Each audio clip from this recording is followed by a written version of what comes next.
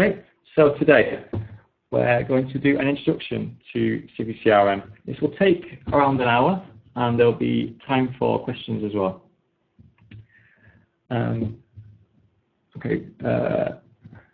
So my name is Oliver Gibson. I work for a company called Northbridge Digital. We provide CiviCRM and Drupal-based services to organisations across the UK and across Europe. We've got I personally have 7 years experience of working with CiviCRM, and I run a meetup here in the north of England, and I've been involved in training programs and we write training courses as well. And we also deliver CiviCRM services. So this webinar is for people who are brand new to CiviCRM. They think it might be something that their organisation might need. You may be evaluating CiviCRM, you may be looking at other systems, you may just want to do a bit of general fact finding. We're not going to go into a great deal of detail. We're going to talk about, I'll just move on. We're going to talk about what CiviCRM is, how to get going. We're going to take a look at CiviCRM as a basic system, and then we're going to look at an example component. It's called a component. It's how you would take the system a bit further. So we're going to look at memberships.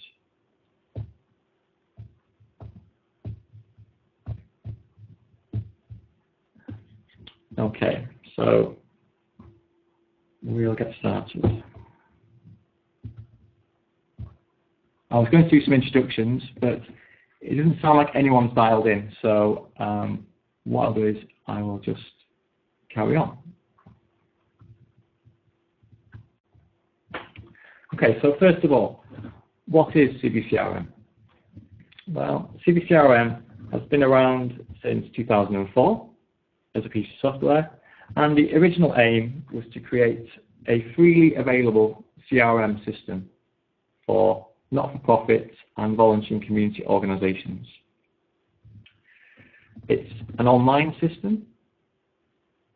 That means you can really only access it through the internet, but it would be possible to set it up on a local server as well. It's open source. Now that means, well, that's very, very important. It means that it's freely available to use. You can't sell it, but you could change it. And there are 2 main releases a year. So I think every spring and every autumn or fall there's a new release. There are minor releases the rest of the time, which may be security updates or bring out new minor features, but there's a major release twice a year. And it generally isn't accessed as a standalone system. You access CiviCRM through another content management system, which is a content management system is something like WordPress, Joomla, or Drupal. They are open source website content management systems that are used for millions of websites across the world. And CiviCRM is added as an extension or a module to one of those other content management systems. And because it's online, that means CiviCRM can be integrated with an existing website or a new website. So all the things that if you had an offline system that would be difficult to do, you can do through CiviCRM. So it's relatively easy to register people, members of the public who are accessing your website. It's relatively easy for them to register for a newsletter or for them to register for an event, maybe donate some money online, maybe fill in a form. And those interactions go straight into the CRM system. CiviCRM is based around contacts. So organizations, individuals maybe households, and the relationships between them. And it's extendable. The main system works in a quite structured way, but then it's very flexible. You can add, as projects come and go, new pieces of work start, you want to start maybe running training courses, or your needs as an organisation change, CiviCRM can flex with you. And beyond the basic system, which we will look at later in this webinar, we also have a number of inbuilt components. These are contribute, events, member, mailings, activities, and more. So how does CiviCRM work? Well, we have a community of users and developers. The developers are the CiviCRM core team and other people other programmers who work with the system, and then there's the administrators who run CiviCRM within organizations, and then there's the actual users themselves.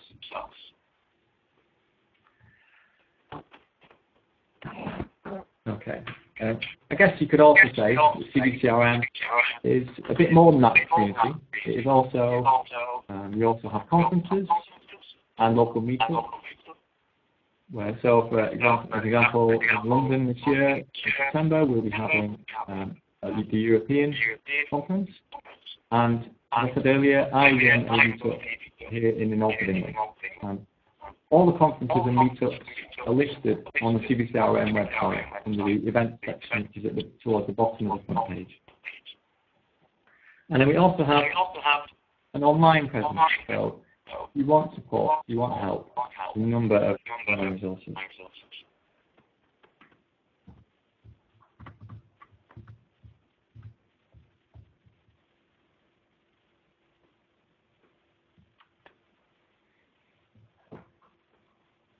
Just got a message from Rachel saying I'm echoing. And I'm going to let's try and resolve that. I'll give you a few minutes.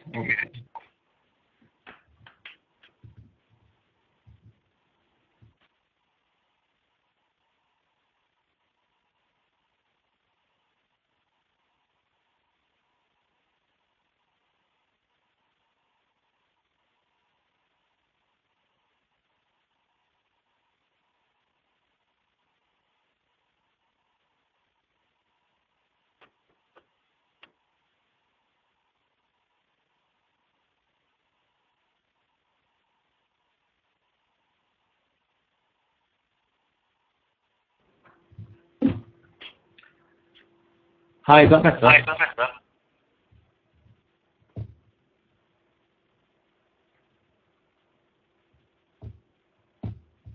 You are now muted. Hi, I think that might have resolved it. I'm using Skype to dial in. I think it may have caused some kind of issue there. Okay. Can you?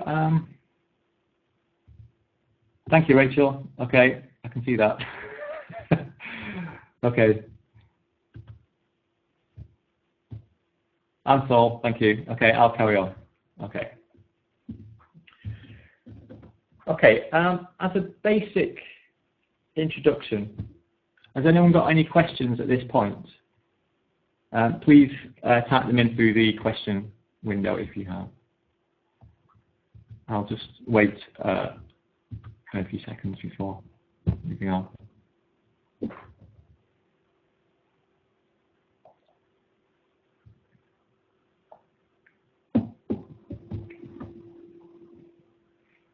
Okay, no questions so far. Shannon Anderson has asked if she can use CiviCRM as an offline data management system. CiviCRM is an online-only system, with the exception that if you had say for example, a web server in your office, you could set it up to run in your office on your office system. but it's not something that you could use offline on a laptop whilst you're on a train or at home, for example. Shannon, does that answer your question? Okay.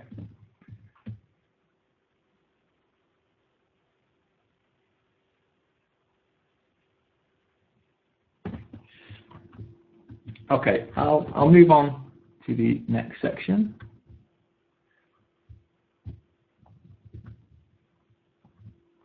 Okay, now we're going to talk about how you would get started with CiviCRM. So we're assuming that you're in a situation where you are interested and it's something that your organization or a community group you're involved with wants to take it up. Well, how do we actually get going? Okay, well, there's three main options. If you're technically minded and you don't mind doing the work yourself, you can self-learn as you go along.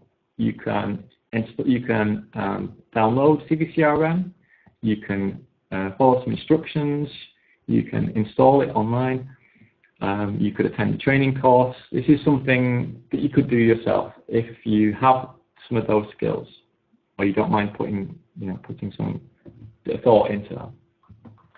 You could, alternatively, if you're an organisation who has some internal capacity, you could use an in-house technical person to set it up for you. Or if you already have a website, which is Drupal, Joomla, or WordPress, you might ask your website developer to install CiviCRM so you can get going. So they could install it, but then you could read the book and the other resources to start getting it used. The third alternative is that you can use a provider. So a provider is someone who, here we go, I'll just show you. So you should, on your screen, you should see this page, which is civicrm.org/providers, and this is the Northbridge digital entry on there. This will list providers both in terms from both location and the services they supply. Or would they train your staff, for example? Would they be able to host the system for you? Would they be able to help you implement the system and look at your existing databases, spreadsheets, forms, data? Would they help you migrate the information? Lots of those organizations will then potentially have an ongoing relationship with you and support you with your CiviCRM installation after it's gone into use. Okay. If we assume that you now have CiviCRM, you may be doing it yourself, someone might have helped you, you can then use book.civicrm.org. That is a fantastic resource which goes through in very clear sections how the different bits of CiviCRM are administrated, how they're used, how things should be set up. It's not a book you would actually read, it's a reference book that you would dip into. And the book is updated in line with the releases of CiviCRM, so we update it regularly. We also have a number of other areas where you can get help once you're using the system. If you are taking control yourself, or you come across something that you're not quite sure how to make it work, you can use the CiviCRM forum. The forum has two purposes. Allows you to ask questions and receive answers, and there's different boards, so you call them forum boards, where you can post questions in the right place. And it's also a resource in itself, as in all the previous answers are available. You can also find some information on wiki.civicrm.org. That's got a bit more in-depth information and technical information than the book. So if you wanted to know, for example, how to update your version of CiviCRM to the next version, that's where you would find it with detail. That's where you would find those instructions. And you could also use an internet relay chat, IRC chat client, hash CiviCRM, where lots of the core team and different people are available to ask, where you can ask them live questions. Okay.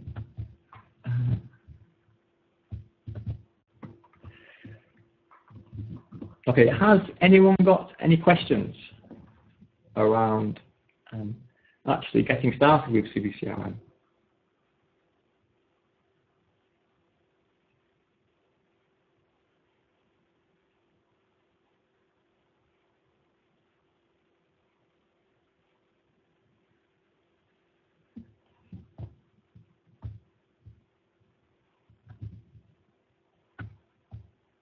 Okay, it doesn't appear so. Saul said he's still got no questions, so I will carry on. Okay, so the next thing we're going to do is to look at CiviCRM in practice. Now, what I'll do is I've got it broken down into different sections, and after each section, I'll go back and check to see if anyone's asked any questions. So if you want to ask a question, just type something in as we go along. Okay, so what I'm going to do is I'm going to use a CiviCRM installation, just a test one that we've got on the Northbridge digital website.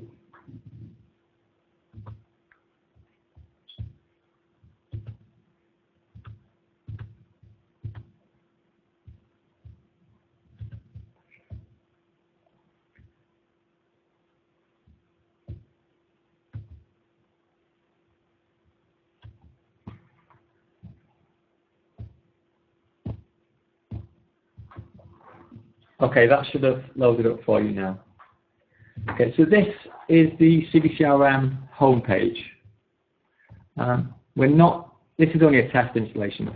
This secondary menu you wouldn't look at. What we're interested in is home, search, contacts, contributions, events. That's the CiviCRM menu across the top. On a production site, that secondary menu underneath wouldn't be there. Okay, so this is the CiviCRM starting page. We call it the dashboard. On here, we've already got some useful information. I've set it up so that we can see, for example, how many donations we've had this month. What are my scheduled activities? And you can change the dashboard using a drag and drop, so you can alter which reports you want to see. So these are system reports. We're not going to look at reporting because there isn't time in this webinar, but this is just so you can see that it's different. People can choose what reports they might see when they log in.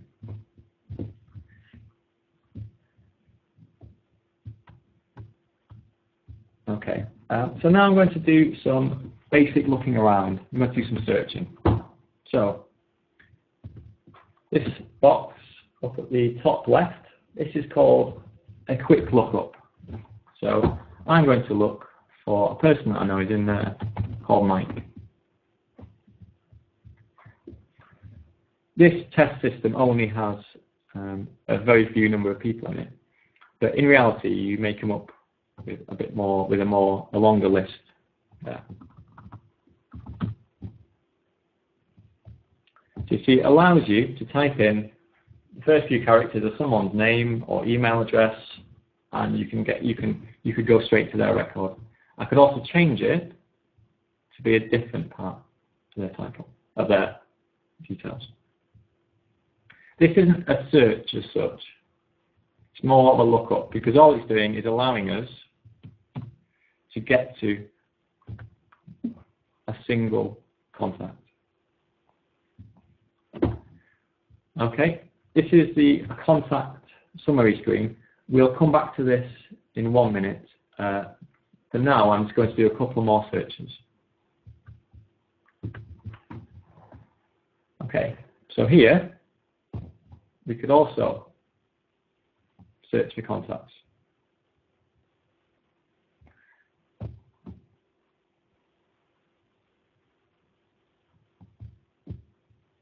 So what I've done is I've just searched for anybody. These are all the 7 people that are in the system.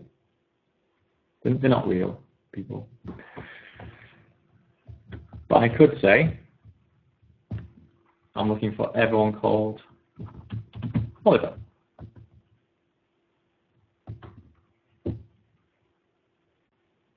And I'll search for that. If you go back again, we can see that I could also see if they were in a certain group. So a group is it's a very clear concept. People go into the group. These are the people who subscribe to the newsletter. These are the people who are chief officers. This is our advisory board. In most cases, it's a value judgment. Someone has ticked that contact to be in that group. Or, if you're using website integration, if, for example, someone registers for a newsletter through the website, then they may go automatically add themselves or remove themselves from this group. This is a very simple type of searching. There's not very much you can do here.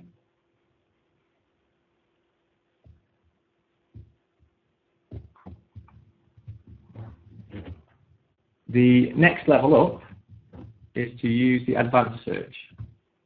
Now in here, you can search pretty much every field in the database.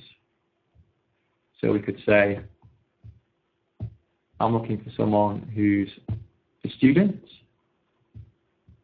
who gets the newsletter,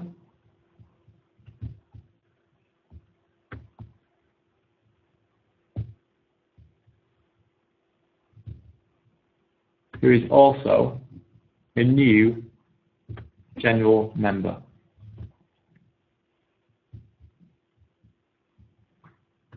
Or we have special features.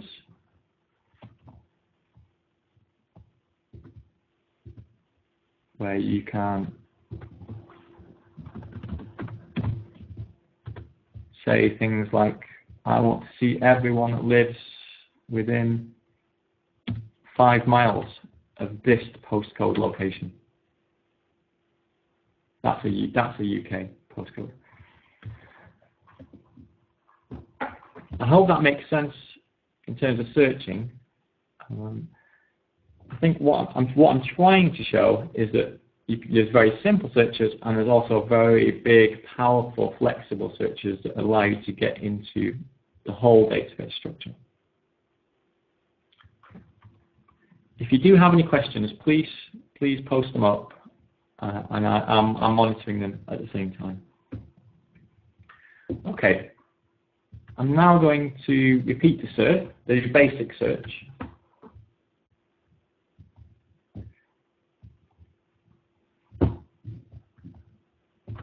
And I'm just going to show the 7 contacts that are in the system.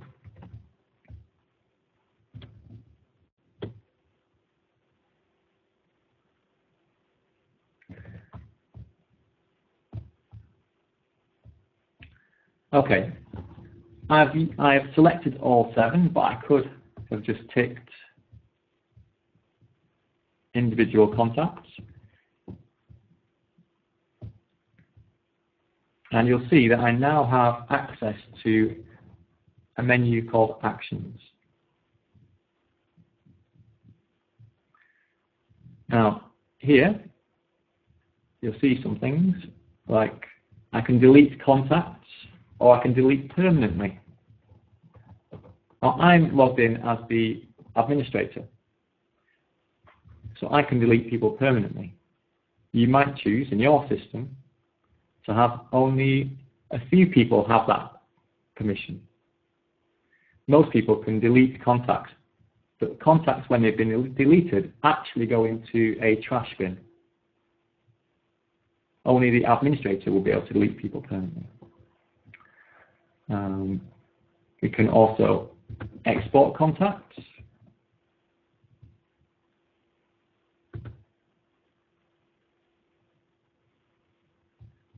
So I could choose to export all the fields, all the main fields about a contact, or I could choose to select the fields.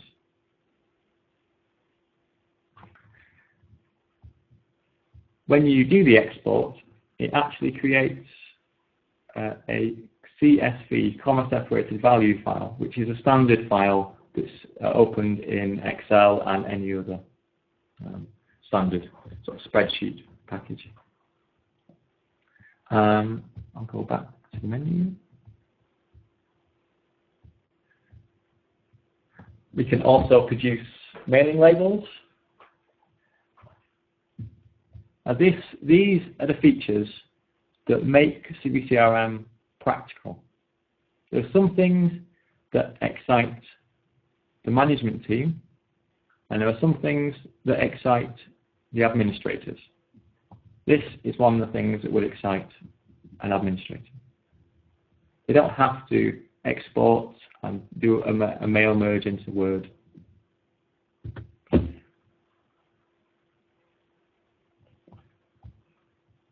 Here you can choose the label, click Mailing Labels. That will then create a PDF using this standard label size.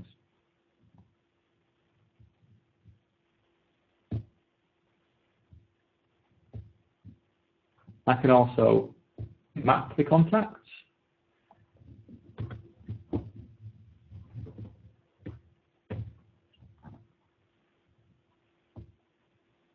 Every time a contact is saved in CiviCRM, if there's some address data, it will, if your mapping settings are set up correctly, it will go and collect some latitude and longitude data for that contact. Therefore, you can easily then show them on a map, and that's how we can also do things like show me everyone within 6 miles of a certain location.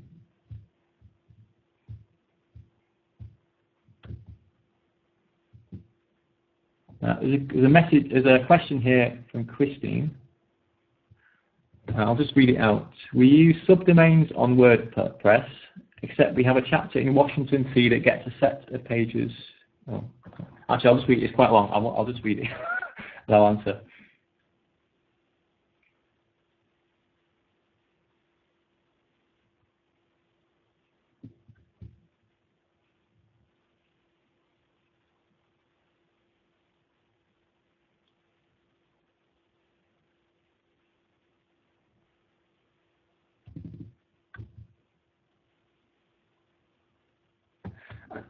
Christine, I think I'm just reading quite quickly what you've said. It seems to me that you're saying that you want to use CiviCRM across multiple websites.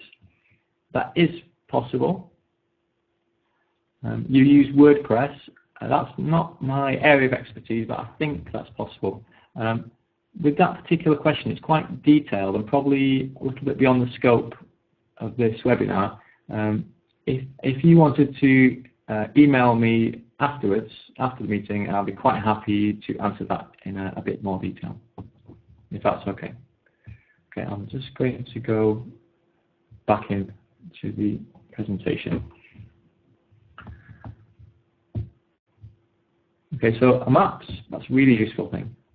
We have some administration tools. So if we could see, for example, that you could see that 2 people were duplicated, we can merge them.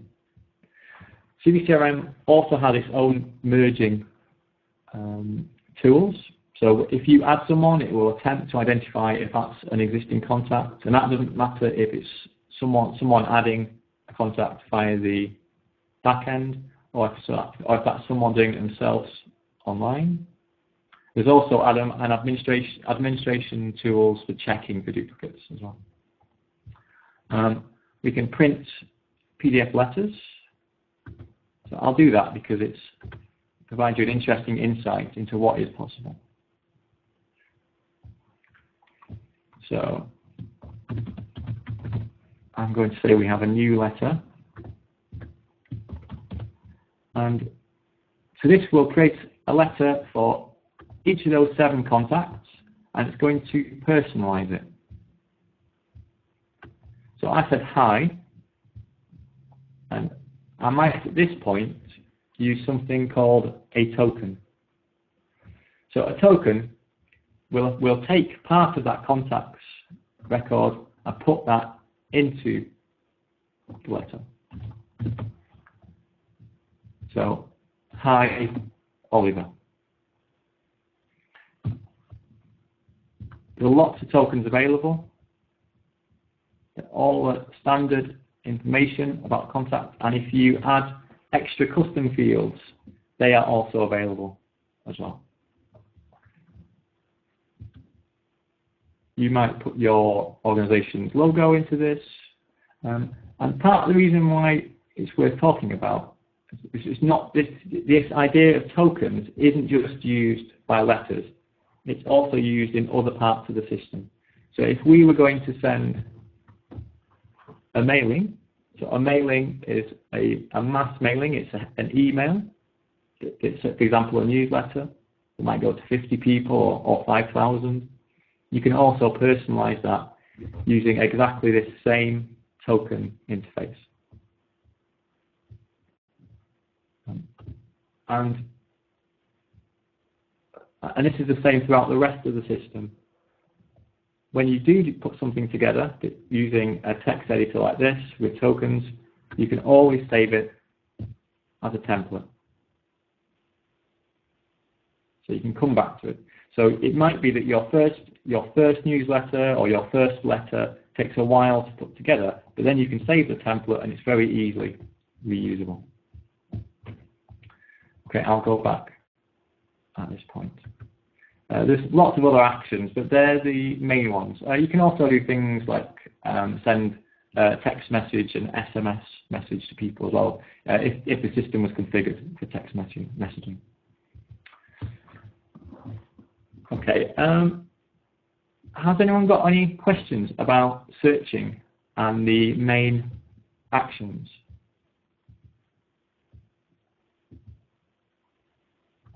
Rachel has asked, can you send an attachment with a mailing? And yes, you can. But there are implications to that. So if you sent a mailing to a few thousand people and you had, say, a 2 or 3 megabyte attachment, your server is going to have to send that attachment a few thousand times, which is obviously going to cause problems for the server, especially if you're on shared hosting. It might be better that you would actually upload the file to the website, and then you would send people a link to the file.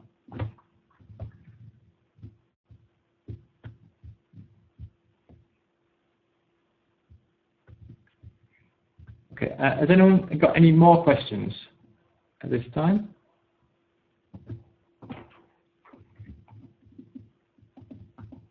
If not, I'll move on to the next section.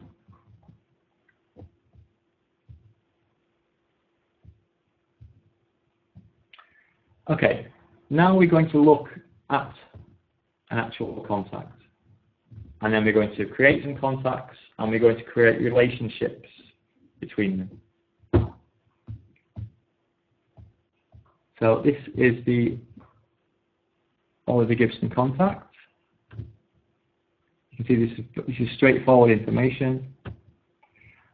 I could edit this contact, or we also have the ability, which will show all the edit features, or all the editable fields, or we can edit little bits. So we have something called inline editing. So as you can see, that's allowing me to go in and just change on screen one little bit of information. We also have custom information here, which these are closed, but they could be set so they're always open. So here you could record someone's marital status. That isn't an out-of-the-box field. That is a custom field that's been added to this system. And so we've got a summary page, summary screen, but then across the top we have something called tabs. So you can see that Oliver has made one contribution. So a contribution in CiviCRM terms is a payment. So I've made an online contribution for £100 on 14th of April, and that's completed. I'm also a member. So this is, and we'll talk more about membership afterwards because it's an interesting use case. But I'm a general member, and I joined in February. I've been to, I've registered for 3 events.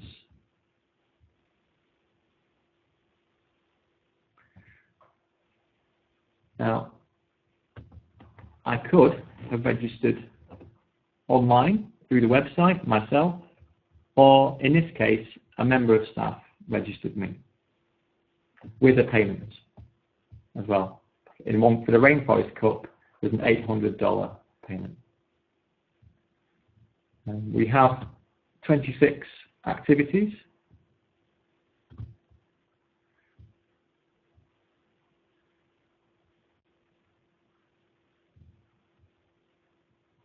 Now, as you can see, this is just a mixture of test information.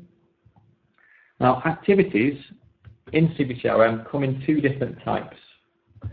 There are automated activities and manual activities added by staff. So an example of an automated activity is I've registered for an event. The system will create the event registration, but it also creates the activity separately. Or if I received a newsletter, a mass mailing, or if a PDF letter was printed for me, they're all activities that the system will record. A manual activity is more like this.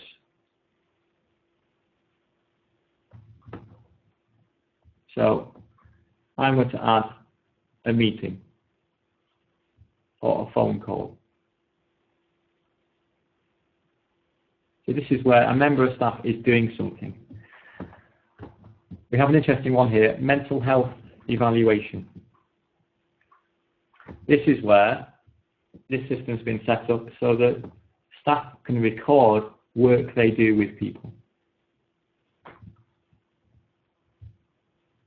So what we'll do is I'll go to a contact who isn't me, because I'm the logged in person, I'm Oliver, I'm the staff member. So I'm going to go to someone called Mike, and I'm going to say that Mike requires a mental health evaluation. This is me, Oliver Gibson. I'm the staff member. Mike Fitzsimmons, he's the person we're working with. We can optionally assign this to another staff member. We can record things like subject, location, dates, duration. So if this was a project, you might want to know how much time you spent on this. Is it scheduled or completed? And then in here, you could put some notes about what happened. Those, up to that point, up to details, they're the standard fields about an activity. But down here, we can have more custom fields. So these are custom fields about this activity. So when we met, he had a confidence level of 3. He's feeling pretty good. I could make an attachment. So if he, as part of the evaluation, if he or me or I have completed a form, we want to scan it in, we could attach it. I can also schedule myself a follow-up. So I'm going to call him in 2 weeks' time to ask how he's getting on. So I'll save that now, and we'll see what's happened.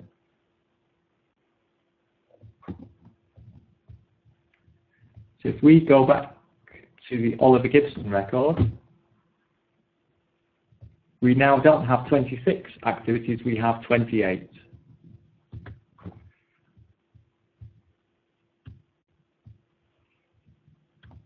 This is the one I just added here. That's the phone call to check.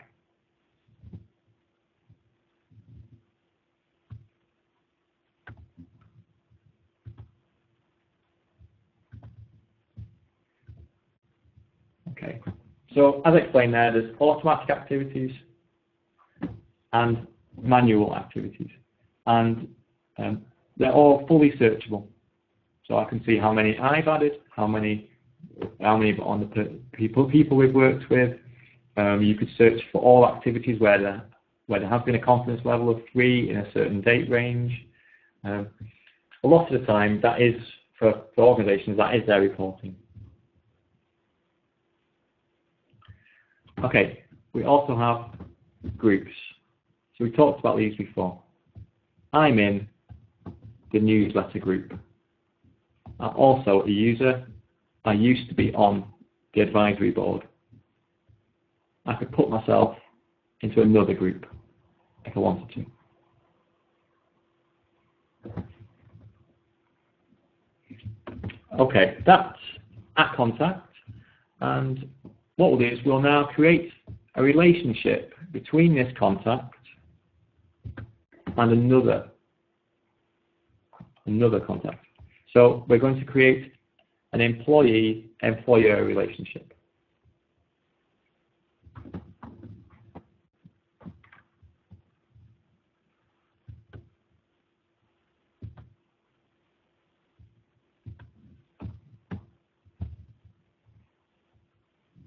So I'm going to say that I'm an employee of Northbridge.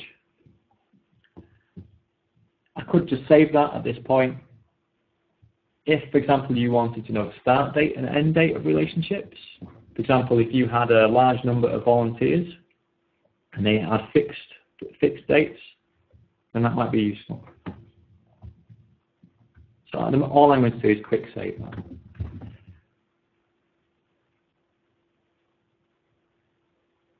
So now we can see that Oliver is an employee of Northbridge. And if we look at Northbridge, which, as you can see, has a different symbol. This is an organisation. The organisation has a relationship back to Oliver.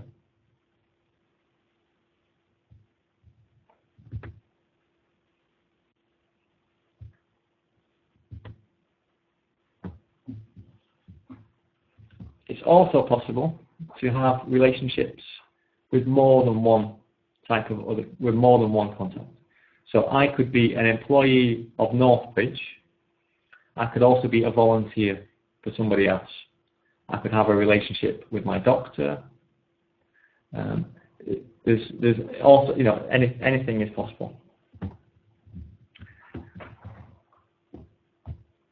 Okay, I'm now going to add a new contact, a new individual, and we have here some subtypes. The reason we might use those is that you, say for example students, you wouldn't want to record for every individual which college they're attending. That is not appropriate. But it's certainly appropriate for students. So when you create the custom fields, you can say these custom fields, this custom field about college is only attributed to this individual, to students. This is just samples. In reality, this would be you would have your own list here if it was needed. But for now, I'm just going to say new individual.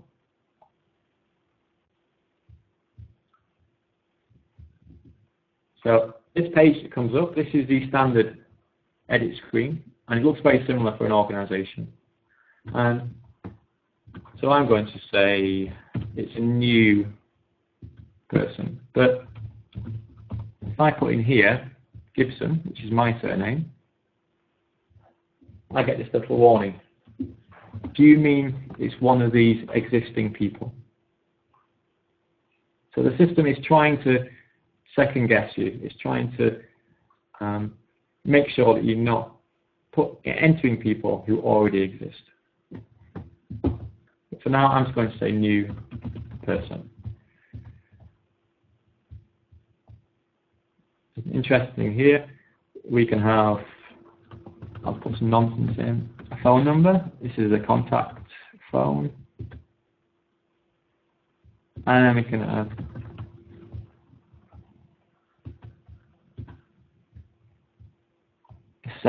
it's moving out because of the way I've got the screen. But basically, you can. That's how you add. There's always an add another phone number, add another website, add another email link.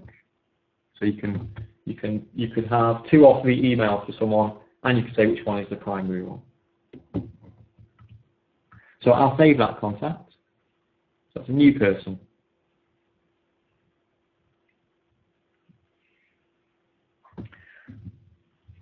Okay, has anyone got any questions at this point?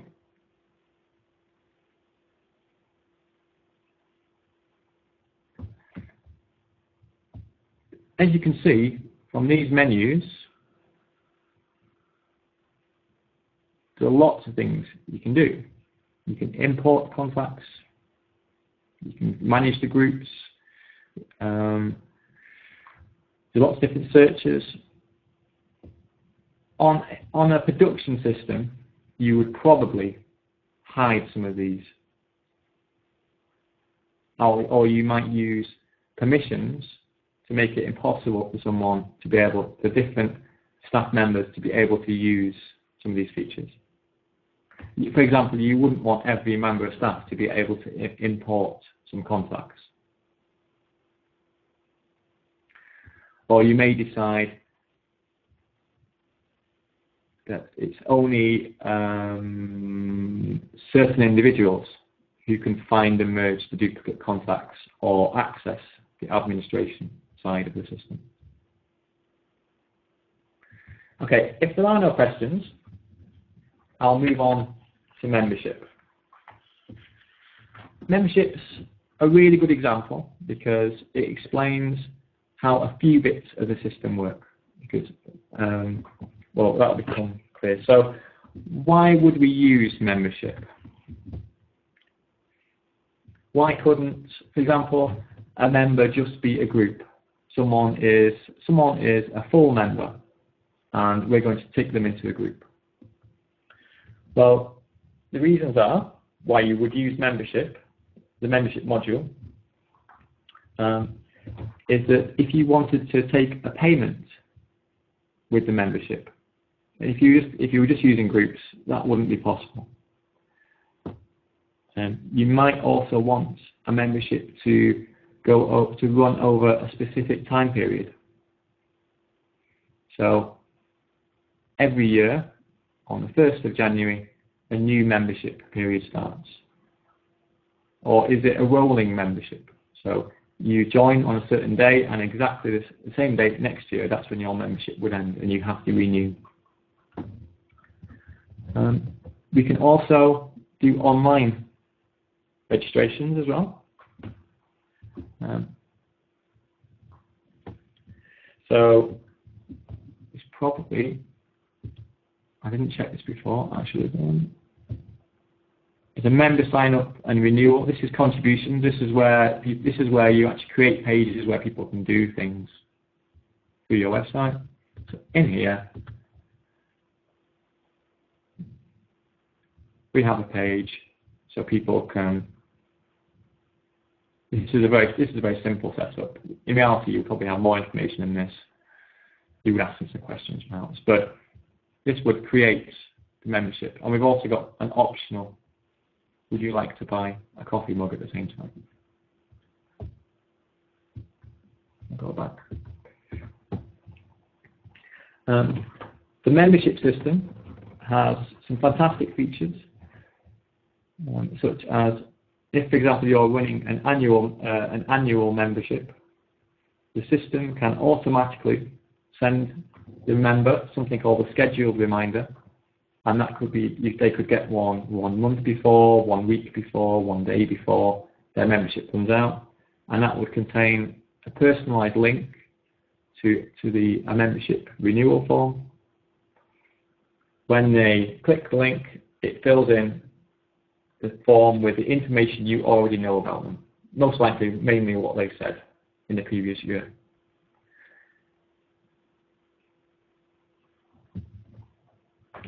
So what it is, I'll just show you how to get going with the administration side. The administration side, there's quite a lot to it, and it's all detailed in the book, but I'm going to dip into this. I'm going to add a new membership type. We'll add a member, and then we'll come back to this membership dashboard to see it working. So I'm going to go to administration and membership types. And I'm going to add a new one.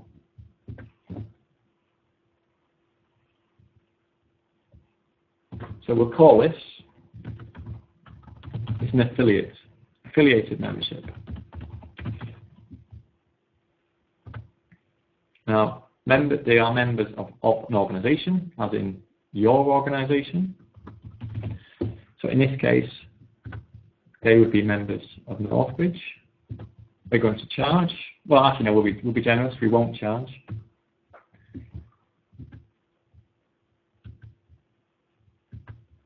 Do we want to auto-renew?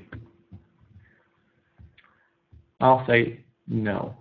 But this is something you can do. This requires some auto-renew is where the system, before their membership term runs out, the system will automatically recharge their payment method. It doesn't work for all payment, we call them payment processors. For example, you might have a connection to PayPal or WorldPay or Authorize.net. It doesn't work for all payment processors, and it requires some setting up, but it's a valuable addition. How long will the membership last for? It's 1 year. I'll say it's rolling. So that means it's from today. And we can also pass this relationship onto other contacts. So we could say that everyone who's an employee or employer of the member is also a member. So where that's may be useful, if you're using this as a membership system where you're providing member-only content, so people log into your website and the system will check to see if they're a member, the organisation they work for is the main member, but they as employees will also be able to access the member content. Is this public? Is this something that we would want to people to access online, or is it an administration only thing? And I'll save that. So that's now created a new affiliated member type. I'll go back to one of our existing contacts. Go to Katie. Katie isn't a member at the moment, so I'm going to add a membership for her. So this is me manually doing this as a member of staff. This might be something that she will be doing herself through the website. So we're going to say it's Northbridge, it's an affiliated member, it's for 1 term, so 1 year. When did she start? When is it since? We don't need to add start date or end date because they will be automatically completed based on the member since date. We'll also record a payment. And we'll say she's given us £50. She paid by cheque. At this point, we could send her a confirmation and receipt to her email address. That's not something we'll do. So there's some other custom fields here, but what we're going to do is we're just going to save this.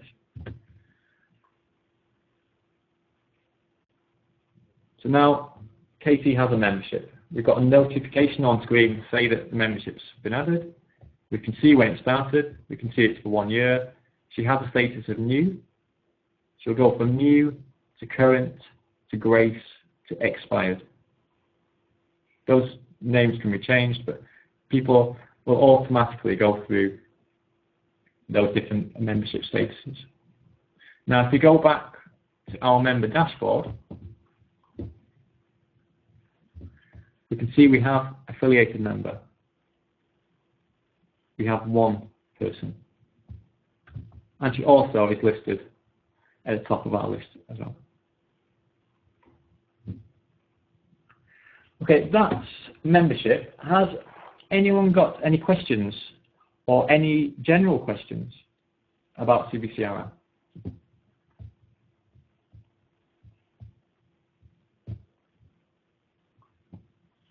And this is just a quick summary saying what we've done today.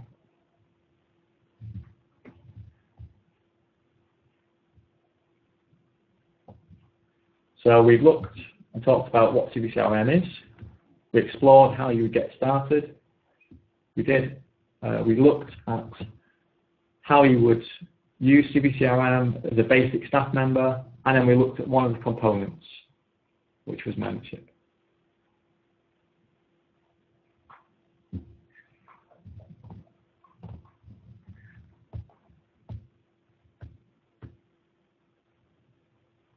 So Christine has asked, do we have any examples of what the user interface might look like? For example, a form people might fill out with their contact information.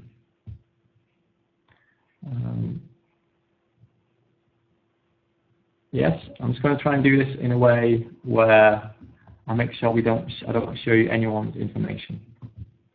Okay, so this is someone we work with. I'm just going to go through to their membership form. So this is a membership form that allows you to, so I'm accessing this as a member of the public. I can add information about both an organisation and an individual. Now you'll see as I scroll down,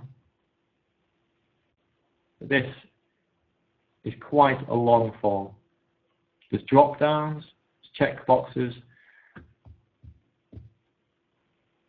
There are fields that are mandatory. This isn't your average form. This is a long form. There are interesting things of note. For example, this is done on a Drupal system. And you can see here that it asks you to create a username. So this is going to create the contact, create the individual and the organisation in CiviCRM. It will create a relationship between them. And it can also create a Drupal user for them, so they've got a login. And then we have some payment options and a capture form. Christine, is that the kind of thing you're looking for? That's an example of a complicated form. Not all forms would be that long. And also, this one hasn't necessarily received a lot of styling. It might be that your form would have more of a graphical element to it as well, graphical design.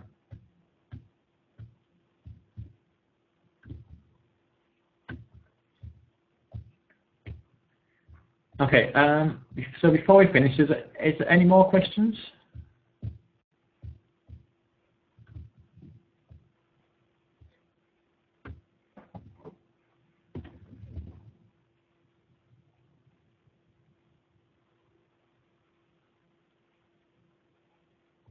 Okay, it doesn't look like there are any.